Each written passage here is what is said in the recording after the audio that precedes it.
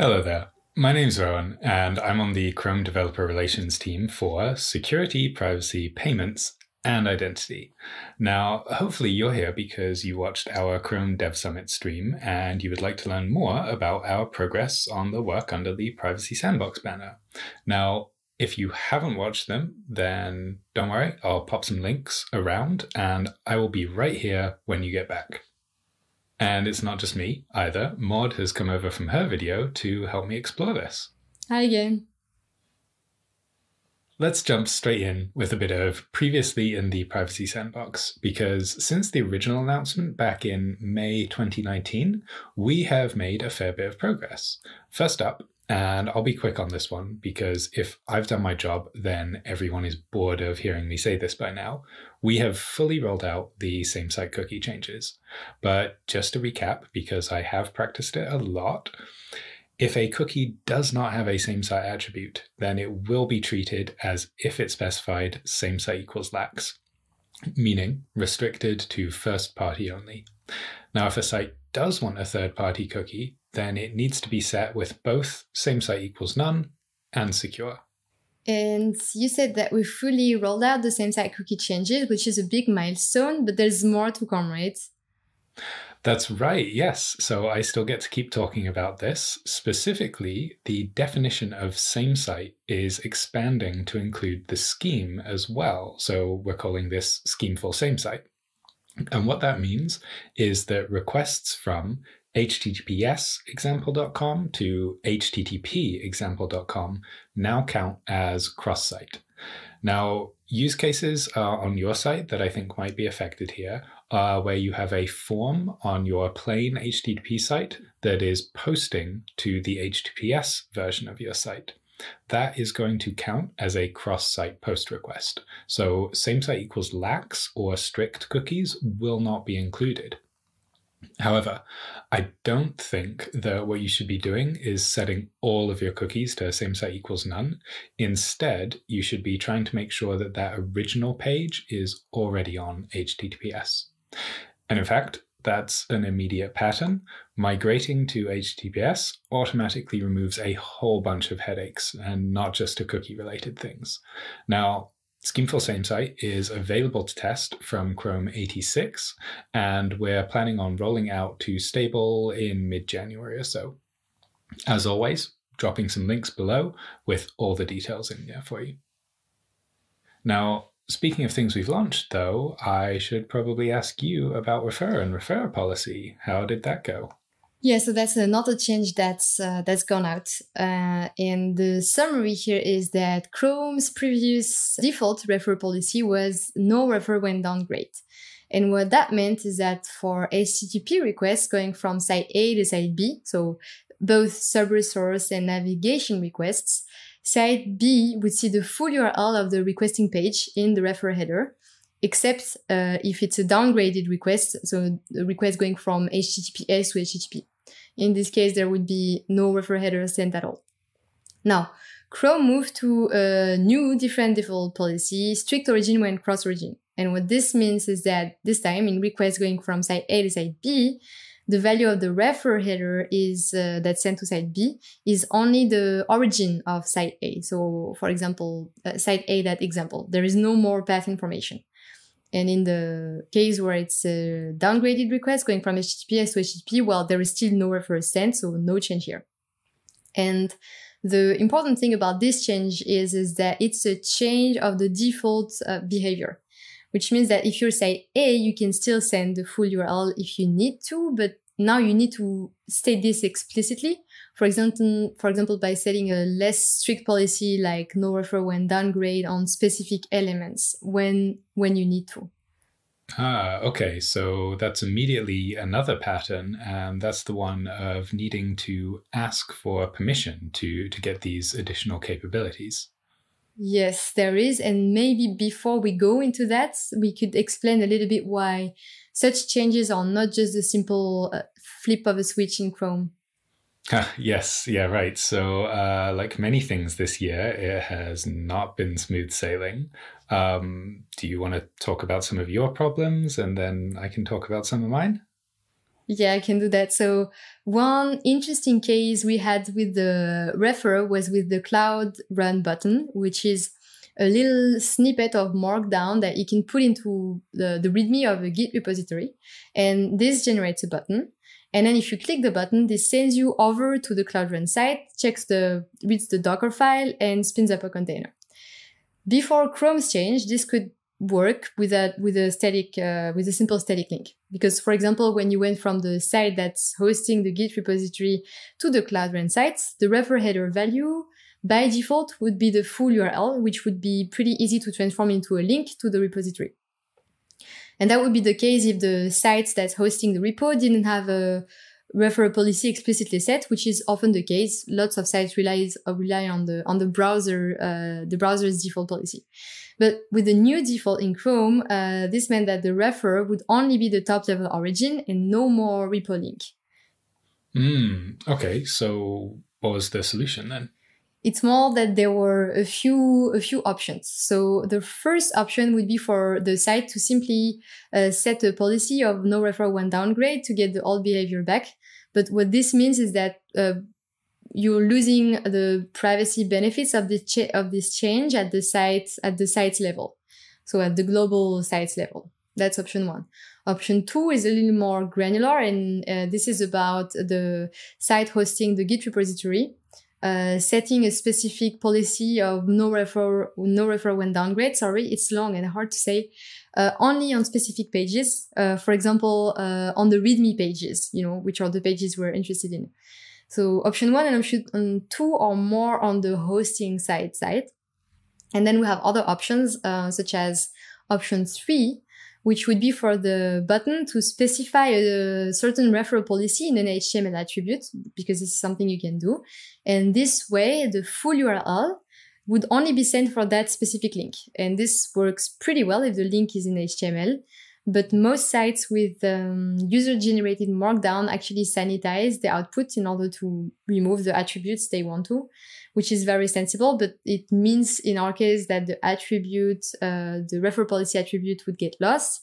And so option three actually doesn't work. So it's out. And then option four would be for developers, so users of this Cloud Run button, to explicitly specify the repository URL, for example, in a config file also, which is the most robust solution. But it also means that when you fork a repo, which has such a button, you would need in your fork to, edit this config file and change the URL, which is a little more cumbersome. Okay, so this is a good example, or maybe even another pattern of a totally valid use case. It's not doing anything to try and compromise privacy, but it does need to change if we want the web platform as a whole to move to these more private defaults. Yeah, that's the challenge. There are, not just in this instance, but in general, there are use cases that rely on the browser sending some kind of information on cross-site requests by default. And this approach, which is, open, send everything by default, is not how we would design this behavior if we did it today. But now it's here and it needs to change. And what this means as a result is that there are some use cases that cannot be supported exactly in the same way they used to be supported. Okay, that was for the refer example, but I'm sure you have interesting stories as well. So tell me about the problems you ran into. Yeah, okay. So in my case, it was the same pattern again, relying on browser defaults to include stuff in cross-site contexts. Now, this time it was the checkout process for card payments on sites. So there's this system called 3D Secure for card payments that when you're doing checkout, it will take you over to your card supplier's site to do some verification, like asking you for a PIN code or sending you an SMS. And then when it's verified you, it sends you back to the merchant site with the result. Now, that's all fine. 3D Secure does not rely on cookies at all. However, most sites are using cookies to maintain the user's session or like their cart at checkout. And at the end of the 3D Secure process, it's often a cross-site post request back to the merchant site. And so that means... no cookies? Right. Yeah. So if the site was expecting to link their session on that request, well, some sites saw it like a brand new visitor, other sites saw it as an error. Now, much like the referrer issue, you could just set same site equals none on all of your cookies to go back to the old behavior. But like I said earlier, I don't think that's a good idea. Because you're going to lose all of the cross-site request forgery benefits. And if we're talking about card payments, I kind of want you focused on doing what is going to be most secure. So again, there are a couple solutions here. One of which is to just not rely on a cookie on that request. So make sure that you have all the necessary information in the payload. And another is to follow the post redirect get pattern, which basically means you process the initial post request, extract the information you need out of it, and then do a same site redirect to something like a success page and read the cookies off of that request. And back to something you said earlier, another reason to not set safe site known on all of your session cookies, apart from the security benefits, is that once we no longer support third-party cookies, then this won't work at all, right? Yeah, very true. So you said this in your session. We're heading towards third-party cookies being phased out. So we should really start thinking about them as legacy code. But that was also a good reminder about legacy code in general. So I saw this good tweet from Ryan Florence last year calling it revenue code. In other words, it's code you wrote a while back. You know that there's stuff that you should be cleaning up in there, but it is running critical parts of your business, and those parts of your business need to keep running. Yeah, so it's about finding the balance, and that's one of the other things I talked about is finding the sweet spot between privacy on the one hand and capabilities on the other hand. For example, it's the same for third-party cookies. We can't just immediately turn off third-party cookies. First, because it's not the only avenue for cross-site tracking, so people who want to do it could still do it. And on top of that, there are lots of valid use cases that are right now today addressed by third-party cookies. So it means that either we need to find alternatives now for this use case, or we need to propose new APIs to cover these use cases. Okay, so this is basically where we tie in the longer-term proposal privacy budget to the work that we've done so far, and as a way to measure what we want to do in the future. Yeah, and you mentioned earlier that other pattern of having to, explicitly ask for additional capabilities. And one of the important steps in this journey, in the context of the privacy budget, is to eventually to move from surfaces that are passive sources of identity entropy, to active ones. I feel like this is where we are throwing a lot of new terms at developers. So I did watch your video, but when you say entropy, I'm still thinking about like my physics lessons from school. Yes, in this case, we mean more entropy in the information theory sense. It's really about how much identifying information is exposed by a specific surface. And actually, I think you may have encountered this because we can illustrate it with the user agent string compared with the user agent client hints. Yes. Yeah. Okay. So I do get it a bit, but I think that the nuance is still tricky. So I understand the problem with the user agent string. There are so many different values that can be in there, like exact browser version and the device, and that creates a pretty identifying signature. Yes, so this means then it's a high entropy surface. And the problem is that the user agent string on top of that is sent on every request without even a site needing to ask for it, which means it's passive. And you can't, because it's passive, you can't even know if the site is using that information. Okay. So that's where the cross-site tracking comes in. Because when I visit site A and site B, they both get the same fingerprint, and they can use that as a key to join my identity across those sites. Yeah, exactly. And now with this, you see how user agent client hints actually can help. Right, gotcha. Okay, so that's because the default passive information sent is a lot less granular, a lot less identifying. It's just the browser name, the major version, and this indicator of whether I'm on a mobile device. Right, and one more thing is we can also briefly mention the effect that Grease has on that default value you mentioned.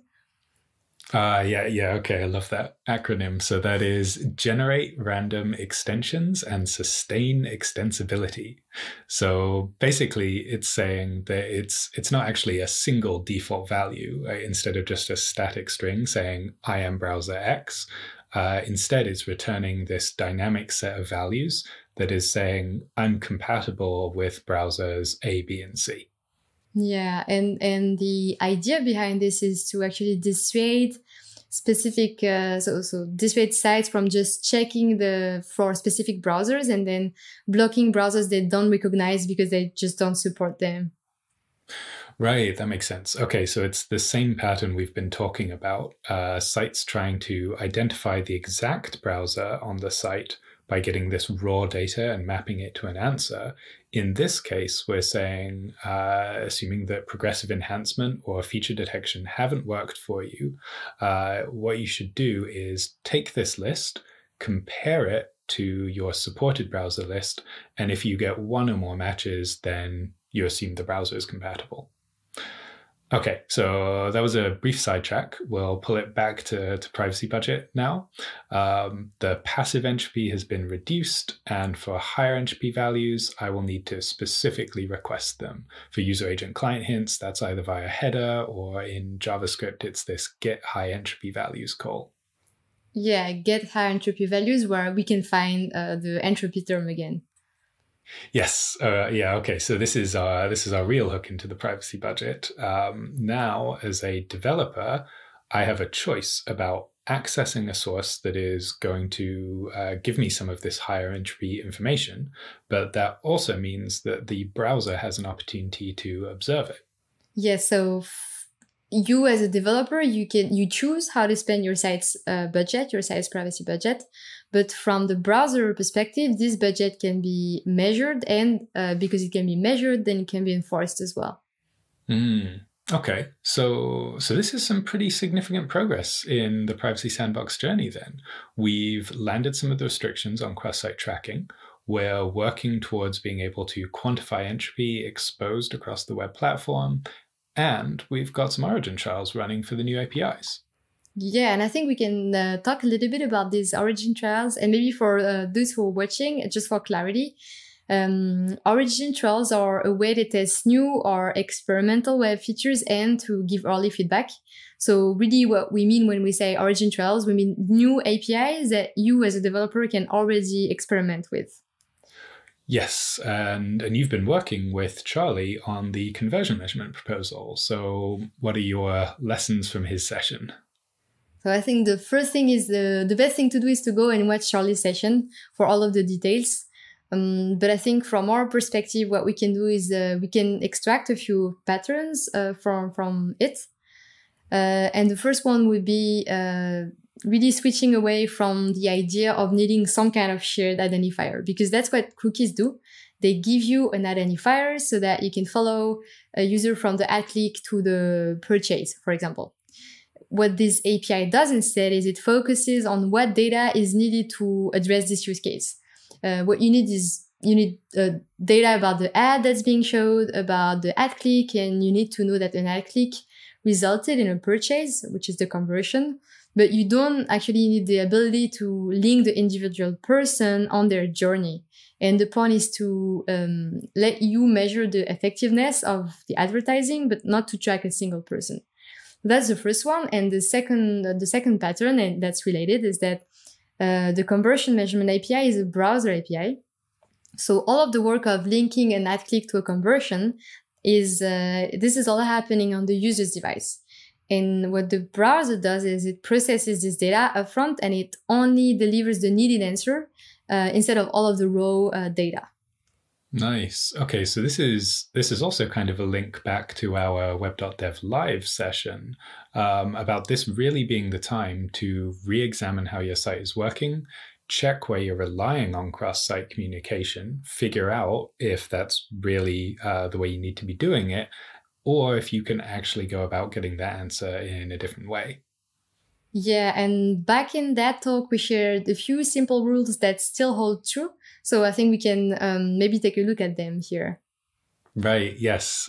So I'm always saying we should repeat the message. So I should repeat the message. And that was, number 1, do I need this data? Number 2, is there an alternative? And number 3, have I secured it correctly? And I think the key piece here is that we're saying it's anywhere that you're attempting to join information on something I did on site A with something I did on site B, that is a vector for cross-site tracking. And if it's a vector, then we're likely going to address it under the Privacy Sandbox proposals. But as a developer, you should look for opportunities to get ahead of that anyway, as in good privacy practice should just be good engineering practice. Right, and so this was for the conversion measurement API, and we have another origin trial to talk about, where I think we'll find the same concepts and the same patterns again. We do, yeah, trust tokens. So do you want to give us the intro for that one as well? Yeah, sure. So maybe I can start with the problem we're trying to solve here. And there are these use cases where a system set up ways to recognize users across sites in order to answer a question. For example, to track an ad conversion, they create a cross-site identifier. We discussed this earlier with the conversion measurement API. And with trust tokens, the question, can I trust this user, can be answered without actually tracking the users. And basically the idea is that a site can share that it trusts a visitor by issuing tokens to them. And these tokens are stored in the browser, and later on they can be redeemed to verify that claim. For example, by another site that for some reason needs a signal that the user is authentic. Okay, so let me try walking this through an example then. I've got an account on a social networking site. I've had it for years. They've got a history there, so they're pretty sure that I'm a real person. So now they can issue tokens to my browser that indicate their trust that I'm a real person. So I've got my pool of tokens, and now I go over to a blog that I've never visited before, read an article, and I want to leave a comment. The blog wants to protect against bots and spam, which is pretty sensible. So before I can comment, they're going to ask for a token from a source that they trust, and I'm going to give them my social site token. They're going to take that and go over to social site to redeem it. Social site says it's genuine, and then boom, I can make my comment. I guess a concern here, though, is what does the blog site learn about me and vice versa? Because clearly there's some cross-site communication going on here. Yeah, and this is where cryptography actually comes in. It builds on Privacy Pass, which is an IETF standard that was originally developed by Cloudflare to enable a similar behavior for users of the Tor network. And the way this works is that the tokens are signed using blind signing, which is a special technique that makes it so that you can prove that the tokens are authentic, but you can't link issuing to redeeming. And the blog, back to your example, the blog knows you had a social site token, but it's just like a coin that says social site on it. There is nothing that actually links it to your social site account. And then when the blog goes to social site to redeem the trust token, social site, what social site can do is it can verify that the token is authentic, but they have no way to actually link this to you. And one more thing is that a social site has been issuing tokens to you, but they should track this, because if your account is asking for a huge number of tokens, this should look suspicious. Yeah. Okay. Yeah. So this does make sense. So this is the same set of privacy-focused patterns again. There is some form of cross-site communication, but it is not done by joining my identity across these sites. Instead, it is just the data I need to answer this specific question. And on top of that, The site has to actively request it. They don't just passively receive it. Right. And now we're saying just words, but we actually have a demo for this. But we are only going to link to it here because the thing about origin trails is they can change pretty fast, which means that for those of you watching in the future, the demo might look a little bit different, but it should still be working. Yes. Yeah. Okay. So speaking of things that are going to change, this is kind of a good place to wrap things up and talk about where people can go to find out more. So thanks for the chat. I feel pretty good about the stuff that the whole team has delivered here. Yeah, thank you too. Me too. And it's been a lot. There's a lot going on right now, and there's a lot more to come. Right. So we'll be making sure the web.dev and the chromium.org pages are kept up to date. But what we really need from developers, from you, is to test out this stuff early on. Check out the new restrictions and deprecations to see if your site is affected in some way. And if you work with any of the use cases that we've mentioned that are supported by the Origin trials, then get in there and try them out, or chat to your providers to see if they're actively tracking the proposals. The key thing is to really let us know what's going on, because we are not going to drop these things on you. We want to work together to make sure that we get the right solutions out there. So thank you again, and look forward to chatting soon.